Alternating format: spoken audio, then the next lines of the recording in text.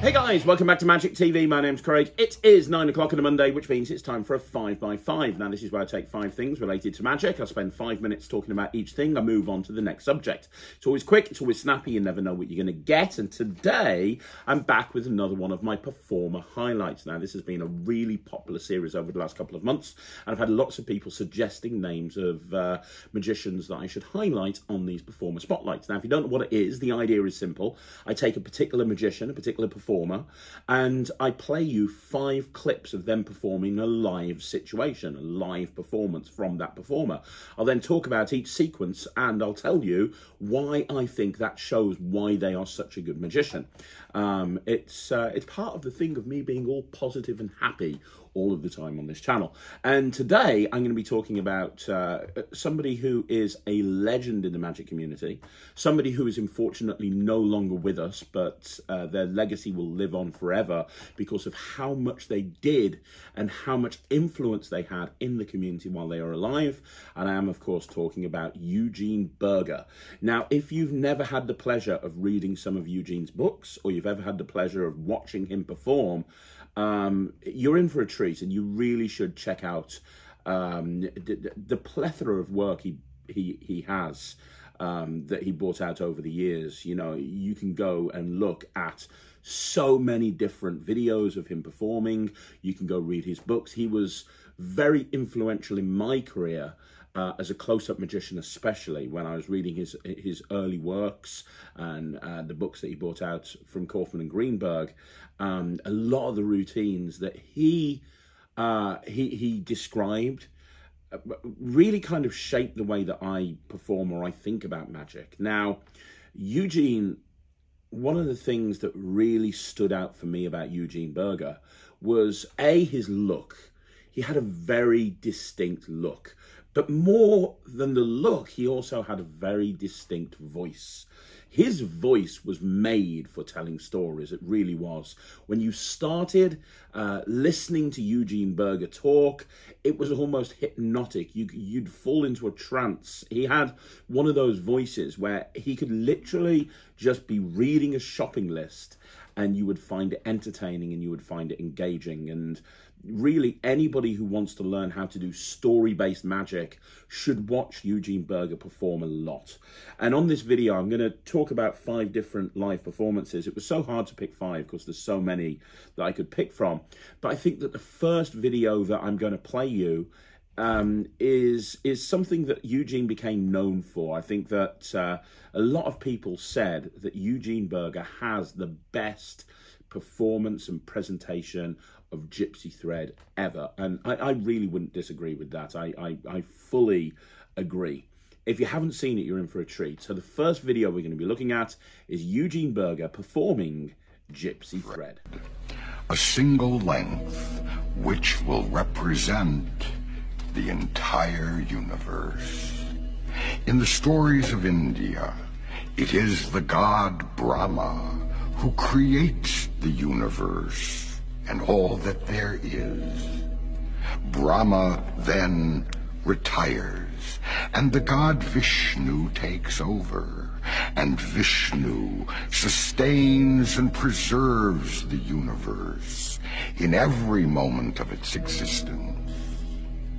And then, at the end of time, the god Shiva appears and dances the Tandava dance, a weird and terrible dance of fire, in which the entire material universe is destroyed in blinding light, brighter than 10,000 suns. And the universe is no more. There is only silence, vast, cosmic sleep. And out of this cosmic sleep, Brahma wakens himself again. He looks about and seeing nothing, he decides to create the universe again. and creating it, he retires, pleased with his eternal play. So Gypsy Thread is a very direct trick. I mean, if you actually think about it, it's very, very direct. You show a piece of thread, you break it into lots of different pieces, you take those pieces and you restore the thread. It's a beautiful piece of magic. It's something that you can perform close up, but it's something that you can also perform on the biggest stages. Ryland actually does a version of Gypsy Thread in his stage show. And, you know, you see routines like Gypsy Balloon and Gypsy Yo-Yo that have taken this concept to an entire other level. But what Eugene did, and the reason that a lot of people say that Eugene Burger's handling and presentation of the Gypsy Thread is the best that's ever existed, is because of how he presents it. And really go back and watch that performance again. This is a masterclass in how to present magic and tell a story that people find interesting. You know, it's fine to, there's nothing wrong with presenting magic by saying, look, I've got a piece of thread here. If I break it into a million different pieces and then take it and put it back together, it becomes one long piece. That's fine. There's nothing wrong with that. There's a market for that. And that's the way that I present magic a lot of the time. But if you're confident in telling stories and you're confident in presenting magic to take that trick to the next level, then it really can do that. And that's what you see in this performance. What you see is a trick that's much bigger than the sum of its parts because A, it's performed absolutely flawlessly, but B, as well as being performed flawlessly, it's the story, it's the narrative that's presented over the trick that kind of really draws you in. Every single moment in the trick is punctuated with a moment in the narrative. And I think if there's anything that shows the importance of scripting, it's this particular performance right here. If you've never performed the Gypsy Thread, really this is a performance that you should study, and it's a perfect example of why Eugene Burger was held in such high esteem by everybody in the community. He took a routine that a lot of people do, and he made it his own, not by changing the method really so much, not by adding bells and whistles, but just by sitting down and thinking, well, what can I say? What can I do with this particular routine that takes it to another level? Anyway, with that being said, let's talk about the next routine. And the next routine, we're going in completely the different direction. We're going to watch Eugene Burger perform magic with sponge balls. Interested? Check this out. Cynthia, Simon, it is a great pleasure to be here. Thank you. One of the questions that I'm often asked is whether I hide things in my beard. I do. What do you think it is? It's like a little red ball. Oh, you've played this before. Have you ever heard of sawing a lady in half? No. I've always dreaded this moment, you know. Climb up on the table. Just teasing. But I asked you that for a reason. Yeah. Because this is called sawing a red ball in half, because you get two of them. Now they look alike.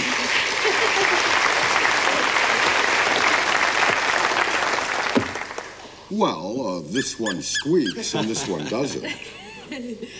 Or is that the one that squeaks and that's the one that doesn't? I squeak. Now, Simon gets the first question. Of course, you will get the hard ones. Hold your hand palm upward. This one over here. A little time on the rack and you'll fit perfectly. Now, if I took one red ball and put it in my hand, one in your hand, hold it tightly. If I took mine and threw it to you, now think, how many in my hand? Could be anything. One? Not very good with numbers, are you? Wow. How many in your hand? One. I can feel it. Open your hand. Ah.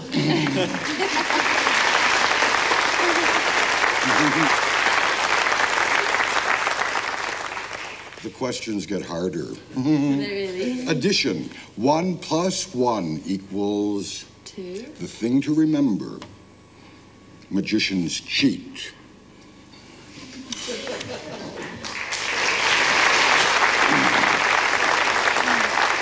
1 plus 1 plus 1. Here's where I trick you.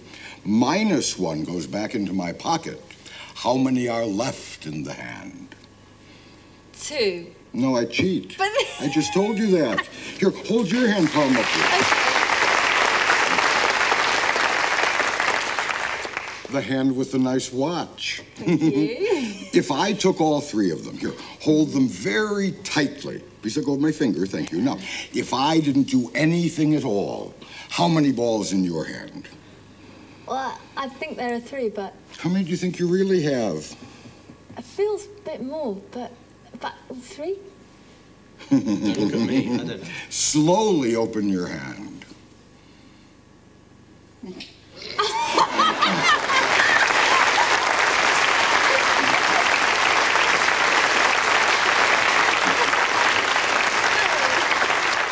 So here's the reason I wanted to include this video. First of all, sometimes I think that as magicians we forget or we overlook the power of tricks that we consider to be too simplistic or tricks that have been around forever. We're always chasing that latest and greatest trick and forgetting about how powerful magic can be that we've performed for years and years and years. And sponge balls is a perfect example of that. You know, I don't perform sponge balls anywhere near as much as I used to. And I've had an argument in the past, not an argument as in a rah, rah, rah, but I've had a debate in the past with Sean Farquhar. Simply because I said to Sean, hey, I don't really do sponge ball magic. And he's like, why would you not want to do sponge ball magic? It's some of the most powerful magic that you can do. It happens in the spectator's hands and the reactions are always insane. And that's a world champion, a multi-time world champion saying that. And it kind of makes you think, okay, well, maybe I'm missing a thing here. And then you see somebody like Eugene Burger, who's going on a TV show here, is performing this on television. He knows it's going to be filmed and it's going to be presented to people potentially all over the world. And he's chosen to do sponge balls because he knows that the reaction is just going to be far and beyond a lot of the other stuff that you can do. And I think there's a couple of things that we can learn from this. And the first thing is, like I said, don't overlook the classics of magic. They're classics for a reason. Just because you think sponge balls might not fit you, you know, I'm sure there's an argument to say that sponge balls isn't the sort of thing that you'd immediately think of Eugene Burger doing, but he does it and he gets a great reaction from it.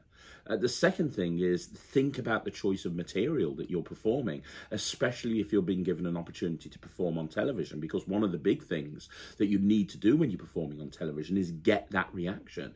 How do you get that reaction? You get that reaction by having that sponge balls moment when they open up their hand. Look at the end of the performance when the woman opens up her hand and there's like an explosion of sponge balls coming out from her hand. She doesn't see it coming. She freaks out. That's good television. And also, don't forget, you know, so you do see people doing sponge balls, but they just vanish them all at the end. Look at the way that it's been done here with the production of all of those sponge balls. It is the equivalent of what you see Tom Stone doing with the Benson Bowl routine. You know, when he does Benson Bowl and all of the sponge balls appear and it's an incredible moment to finish. That's what we have here with Eugene Burger.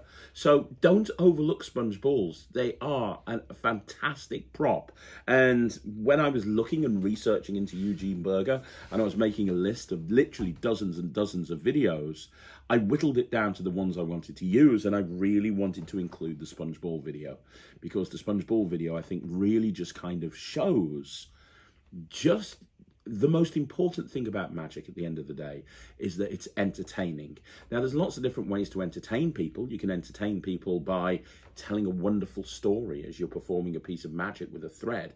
But it's equally valid that entertaining people involves just having fun with them and showing them something that they've never seen before with these wonderfully weird little red sponge balls.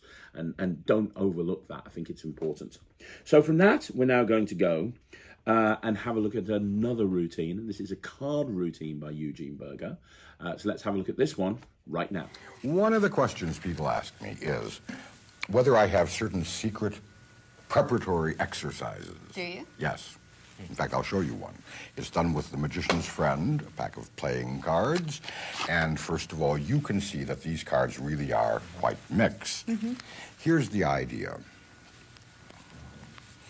You square the cards up, you place them down, you think of an ace. Take a deep breath. And you cut to an ace. Well, let's try it again, shall we? Why not? You think of an ace.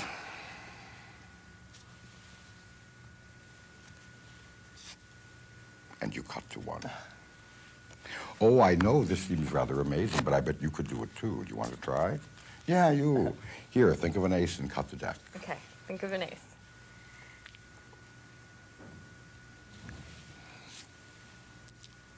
The ace of hearts for you. Well, that's not bad, but of course you are now going to be defending mankind everywhere. The pressure's on. The pressure's on, exactly. gauntlet's been The gauntlet's been thrown, exactly. Mike, do it. Cut the deck. Turn the card over. Well, yeah, but you did it the hard way, right? Say yes. Yes. Yes, Okay. well, M, first letter of your name. I, K, and wouldn't you be surprised if this were the ace of spades? Yeah. Yeah. You didn't even know it. And there you Okay, are. so what we have here is we have a cutting the aces routine where you have Eugene Burger doing a cutting the aces. And, you know, I have spoken to many magicians in the past who overlook for ace routines, especially ace productions. They kind of think, oh, yeah, it's another ace production. What's the point? It's just magical masturbation. I've heard people say 4 ace productions are magical masturbation. I do a lot of 4 ace production routines, and they always get a great reaction. And you can see in this video that Eugene's performing to 2 people, and both of them are completely blown away by this trick. Now, this trick might seem simple to your average magician, but look at the reactions that Eugene's getting. And there's a couple of things, again, that we can learn from this. And sometimes, well, the first thing that I learned is it's okay to do something simple. It's okay to do something that's not incredibly difficult sleight of hand. You know, I'm sure with Eugene's skill, he could have done multiple different ways of achieving that, had them appear in a way more visual manner. But sometimes we make things a bit too visual. I was speaking to Lloyd Barnes about this the other week, and he was saying that that he thinks that the best way to actually do something is when the magic happens in the mind of the spectator. And what I mean by that is if you're going to do a twirl change, for example, or a shapeshifter change, that's a visual change and it may look great, but if you do a double lift, for example, and then put a card onto the spectator's hands and have them hold on to it, and then that card changes in their hand, they haven't seen the change. Technically, it's not as good as a shapeshifter, but from the audience's point of view, they'll find it more impressive with that moment happening in the hands of the spectators, or that even though they don't see the change, it's more impressive, right? And it's the same things here. It's a very direct, well thought out way of producing the 4 aces. The other thing that I learned from watching this is always have that final moment. If you're doing a multi-phase routine, which in essence is what a 4 ace routine is, you're producing the aces one at a time, it's important to have something different to punctuate that final moment. And I've seen a lot of people and they just produce the aces and they'll look, there's the first one, there's the second one, there's the third one, there's the fourth one. But what we're doing here in this particular video, what Eugene's doing here, is he's producing the aces, and then the final one, first of all, he's getting the spectator to cut the cards themselves, which is a really nice moment because it's empowering the spectator, it's getting them to do the magic. But then you've got that kind of magician in trouble scenario where, oh, hang on, that's not the right card, but look, it's an indicator card and it indicates where the card is. But look at how Eugene handles that magician in trouble scenario. It's not like he does what a lot of magicians does, where he goes, oh, it's gone wrong, oh, well, it's gone wrong, oh, hang on for a minute, and it kind of makes things a little bit awkward, like the audience really thinks that the magician's messed up. How Eugene's handling it is they cut the cards, it's not the card, and Eugene just says, well, you did it the hard way. That's what you did it the hard way. That was even more impressive, which one makes it even, it empowers the spectator even more. And two, you've still got that magician in trouble scenario, but now you're not making it feel awkward. You're kind of saying, well, hang on, it's correct. So now the audience is intrigued. Well, what do you mean it's correct? How could it possibly correct? That's not an ace. And it's exactly the same approach to that final ace, but presentationally, he's gone into it in a completely different way, which doesn't make the spectators feel awkward, doesn't make the audience feel awkward, and it also empowers the spectator that's done that final cut even more. And I think that's something that we could learn from watching this performance as well. Now, one thing that I've gone through in the last couple of routines is, even though Eugene Burger was an absolute master at close-up magic, a lot of the stuff that you're going to see in these videos are very, very simple. And I think that sometimes we overlook simplicity. And the next trick is a perfect example. He's going to do the classic he's going to do the classic glass through the table that everybody learns when they first get into magic. And he's going to kill with it. Watch this. But now that we have a coin that has, we'll call this heads, because there's the head of the Statue of Liberty, and the other side is called tails, because, well, in this case, I don't know why it's called that. I guess because it's not heads. Here is a game, and I know you two will like playing games, particularly you, because I know that guys with facial hair enjoy playing games. Yes, I know this. So, here is a game, and it's a game that has been used for many, many years to swindle people. You're going to swindle us. Yes, I think that's the idea. Here's the idea. We'll call that tails and that's heads. In fact, I'm going to move the carpet so that you can see this a little clearer. The coin is placed flat on the table and is covered with, in this case, one of my business cards.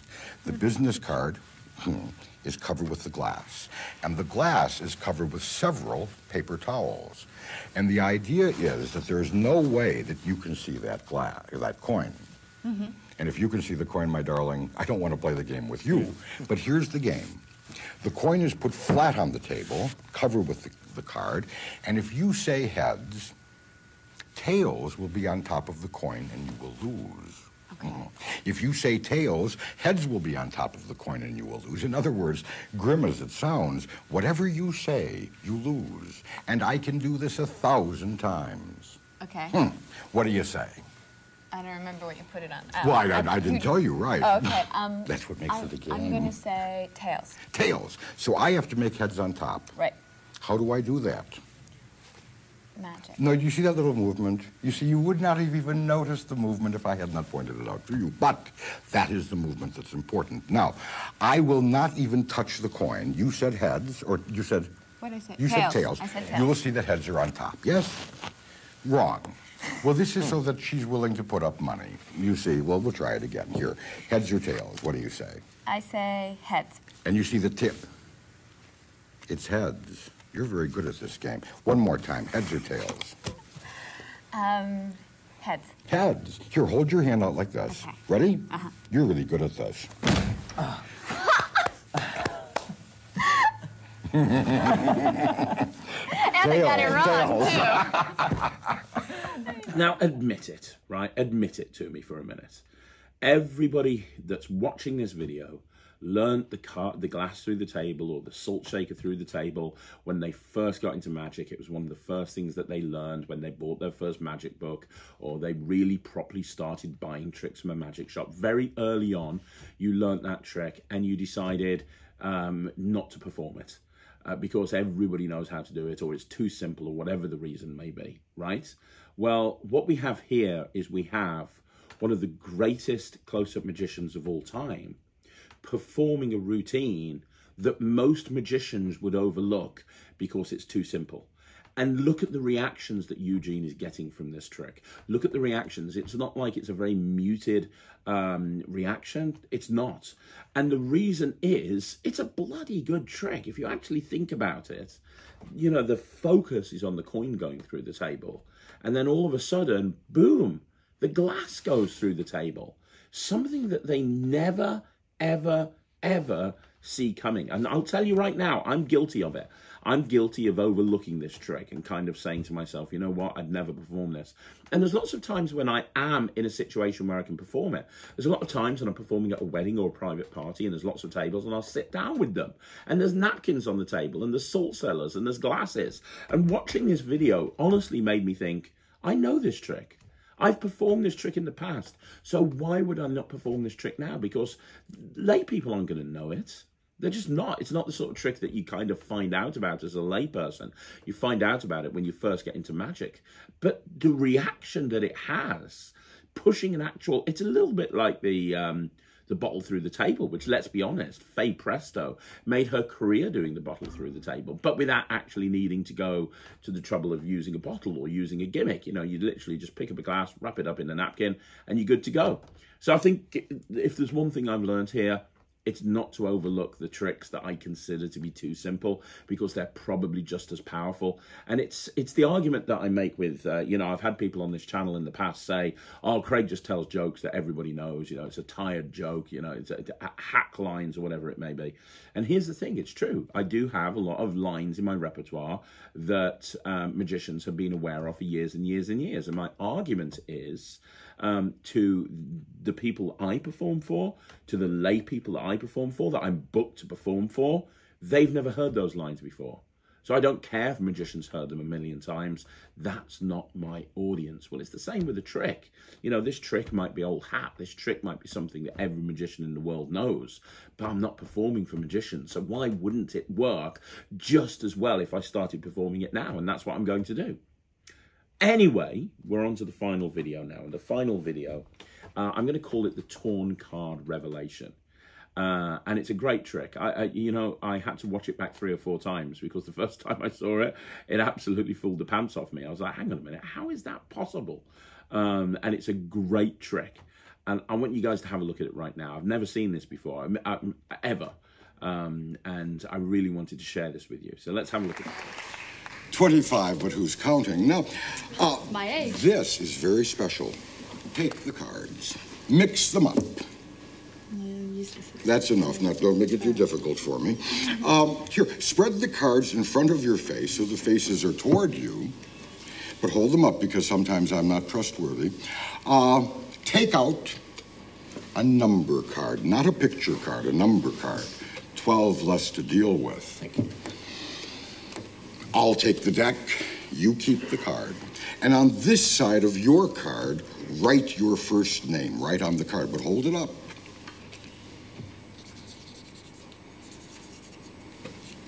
I'll take the pen, show the card to Simon, to camera 2.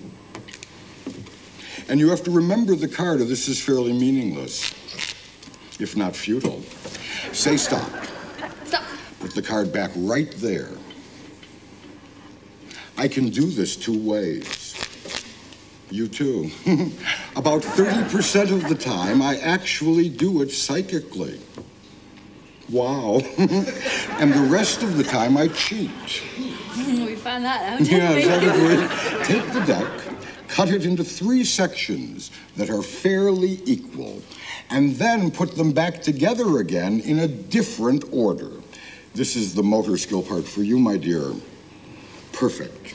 Now what I'm going to do is give the deck a single cut from the 2 of diamonds to the ace of spades.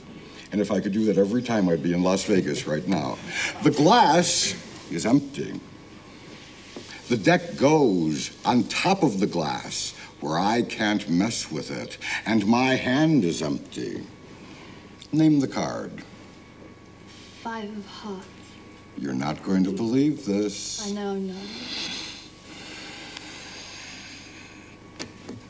Now.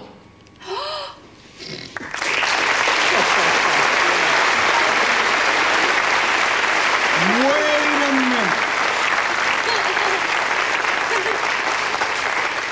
There's the 5 of hearts, and look, your name is still on it.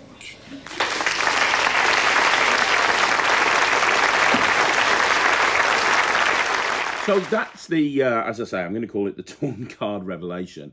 Think about how powerful this is as a trick. You know, the spectator signs the card. There's no ambiguity there. The card is absolutely 100% signed. And the card is lost into the deck. And then once the card's lost into the deck, you're then in a situation where you put the cards on top of the glass and boom, a piece of that card, the card that they just signed, falls into the glass. And then all of a sudden, as they spread through the deck and there's one card with a corner missing, and it's their card. And this was filmed a long time ago. This is like Angle Z, before Angle Z even existed, right? And I was completely fooled by this. And the reason I was completely fooled is because they signed that card. It's not like he was holding onto the card and getting them to sign it. He was like, yeah, you want that one? Okay, sign it. No problem. Just sign the card. It confused me. And then, you know, having watched it a few times, I now understand what happens here. And I'm sure if you go back and watch it a few times, you'll understand what happens as well. You might even know this trick, and it was something I wasn't aware of. But the thing that kind of struck me when I watched it back a few times is the importance of taking your environments into consideration when you're performing. So the method behind this, or at least what I believe to be the method behind this, is something that's very much dependent on the fact that Eugene's sitting down behind a table.